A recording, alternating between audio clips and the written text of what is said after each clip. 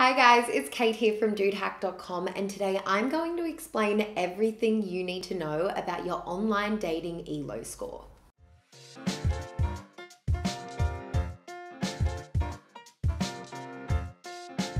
ELO scores were originally a way to rank chess players, then gamers, now online daters are rated with ELO scores too.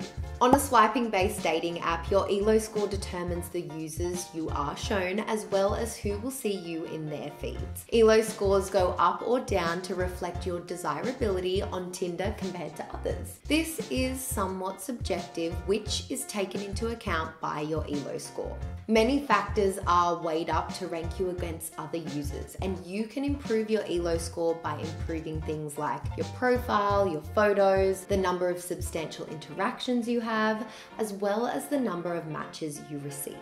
So, what does this mean in practice? Well, I am here to explain it all and more, but first, a little reminder, my name is Kate from dudehack.com, a website that is all things dating. And if you feel like you're not 100% sure what dating app is right for you, go and take Dude Hack's free quiz. This is going to tell you what dating app is best suited to you. Also, please consider subscribing, as it tells the algorithm that you want to see more of me and Steve, and we can keep making videos like this.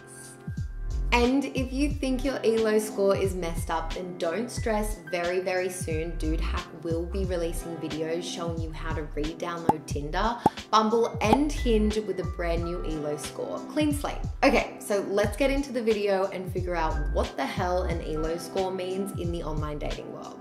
At their most basic level, ELO scores on dating apps go up and down depending on who you swipe right on and who swipes right on you. There are lots of other factors at play, but this is the core idea. Many people understand ELO scores to this extent and no further, but we are going to do a deep dive.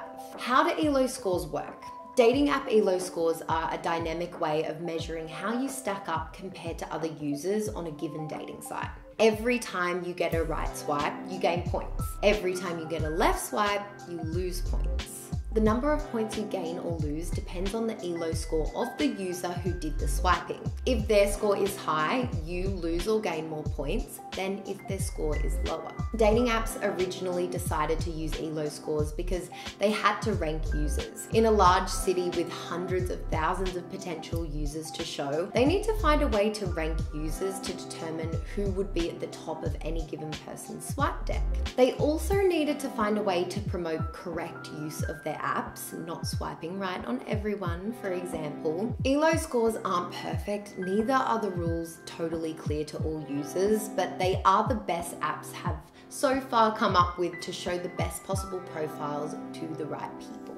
Any gaming of ELO score means working out the good behaviors that are rewarded, giving you a higher score overall, and the bad ones that are penalized. We know some and have theorized others, but the Bumble algorithm is different from, say, the Tinder algorithm or Hinge's algorithm. And so the exact behaviors that are rewarded and penalized may not be the same. So what is an ELO score in dating? ELO scores are used to estimate how good a player is. Here's an example. You're a high-rated chess player and you play someone with a low rating. If they beat you, their rating will go dramatically up and yours will go dramatically down because they weren't expected to beat you. But if you beat them, then their rating will go slightly down and yours will go slightly up. If that same low-rated chess player wins against a player with a similar rating, their score will go up slightly and their opponents will go down slightly. Got it? Okay, good. Now let's talk about ELO scores and dating. On a dating app, your ELO score is a dynamic rating, sometimes called a desirability score. Every like or swipe is equivalent to a game with a winner and a loser. Every win, getting a like or a match, increases your ELO score, and every loss, getting a left swipe, decreases your ELO score. This is ELO score at its basic level, as it was originally conceived by ARPANET ELO, but things are more complicated on dating apps. In order for you to have a good ELO score, you have to tick a bunch of boxes for the dating app algorithms. This means your overall behavior on the app, plus your profile quality and pictures, plus how much you match and interact with matches will all be taken into account. There's no easy fix for ELO scores. they're complicated. It's worth mentioning that although many dating apps and sites deny using an ELO score, they definitely use something similar. Now let's get into which apps use them exactly and how to boost your own ELO score on top dating apps. First, let's talk what not to do. What's bad for your ELO scores? If chess is complicated, then modern dating knocks chess out of the park. No matter what app or site you're using, here are some basic things guaranteed to lower your ELO score. 1. Trigger happy swiping. The NYT reports that men right swipe 46% of profiles they see, while women right swipe only 14% of the time. The thing is, if you're swiping right on everyone, you're using the app wrong, and the algorithm doesn't want that. You're supposed to swipe right on only profiles you like the look of, and you're supposed to communicate with those matches. If you don't do that, then the algorithm can't learn who you like and who likes you, and the whole system breaks down. Plus, it's not very nice, is it? Don't be an asshole. Always solid advice. 2. An old profile. Not updating your profile leads to a slowly declining ELO score. You're not doing anything on the app, so your ELO score falls away. Likewise, never swiping erodes your score. Tinder wants people active on the app. That's their business model. 3. An empty profile. An empty profile is not only unlikely to generate interest and right swipes, and therefore unlikely to get you high value swipes you need to get that ELO score up, but it can also be a red flag for moderators, human or algorithmic, who may shadow ban or block your account. 4. App inactivity. This is more relevant to Tinder than Bumble, but the less you use the app, the lower your ELO score. If you're not using the app much, then you aren't matching or messaging much. No matter how good your profile and pictures are, a spectre who is never online isn't desirable to others. 5. A bad profile. Yes, I know this one is obvious, but it's important. Bad photos, an empty bio, and little info about you mean your ELO score is already on its way down. As a knock-on effect, you'll probably get fewer right swipes, so your ELO score will continue to slim. Optimizing a dating profile is a bit of an art, so if you're unsure, have a look at some of Dude Hack's articles to see. 6. Never messaging matches. Your profile may be attractive, but nothing will come from matches if you aren't messaging. You need to be active on the app to have a good ELO score, because yes, you've got it. That's their business model. 7. Dead-end conversations. Dead-end conversations imply that you're a lazy app user or a terrible conversationalist and therefore not desirable. The ELO score is trying to work out how likely you are to hit it off with and actually date other users. If you never go past sup, then that won't happen. 8. Repeatedly deleting and reinstalling the app. ELO scores like consistency. The algorithm can predict your next move if you're consistent and can work out whether or not you're likely to actually talk to, get on with, and meet a match, which is the point after all. Flakes who often delete and reinstall are anything but consistent. 9. Ghosting. If you never reply to matches or new messages, then the app thinks that you're not interested in finding a date, so your ELO score will drop. If you're not interested in someone anymore, then just unmatch them. It's a kinder way of doing it to both them and your ELO score. Now, what is good for ELO scores? ELO scores can seem a bit bleak, but there are things that damage your score, so there are also plenty of ways to boost it. 1. Perfect profile.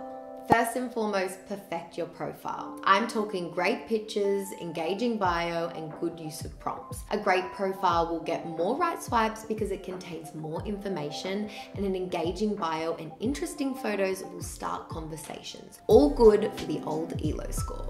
2. Detail. Fill out your profile as much as possible. More detail will lead to more right swipes and conversations. So better ELO score, so more profile exposure. 3. Updated profile. Keep your pics and bio up to date, as well as increasing your ELO score. With dating profiles, there's always room for improvement. An updated profile is also part of the regular app use needed to boost your ELO score. 4. Swipe selectively. Unless you're Ryan Gosling, sending out hundreds of likes doesn't necessarily increase the number of matches you get. If you're swiping right on everyone, relatively few will swipe right back. On top of that, remember the algorithm likes it when you behave correctly, according to the expectations of the app, and rewards you with higher ELO scores.